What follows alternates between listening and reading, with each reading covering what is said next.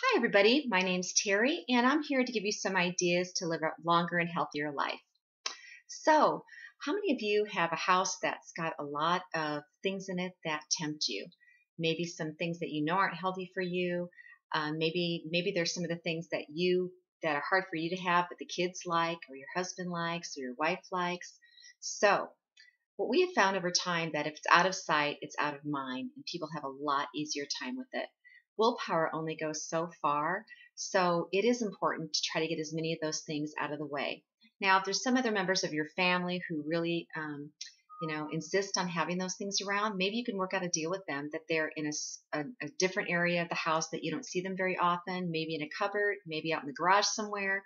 Um, Maybe down in the kids area where there's foods like that they eat that are hard for you to have around. But it's really important to make some of those decisions to get it out of your sight. So another suggestion is that you do the same thing when it goes to work, out of sight, out of mind. And I suggest that you get everybody together at work and make a decision together to make it a healthier place.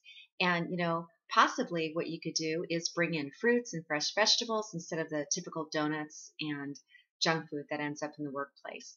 And the same thing goes for your house. If you have ready to eat healthy choices in the fridge, on the counter, out where you see it, you're going to choose the healthiest thing, cut up fruit, vegetables, lean proteins, things that are going to be much healthier choices for you so that you don't tend to go for scrounging in the cupboards and eating the things that are not good for you.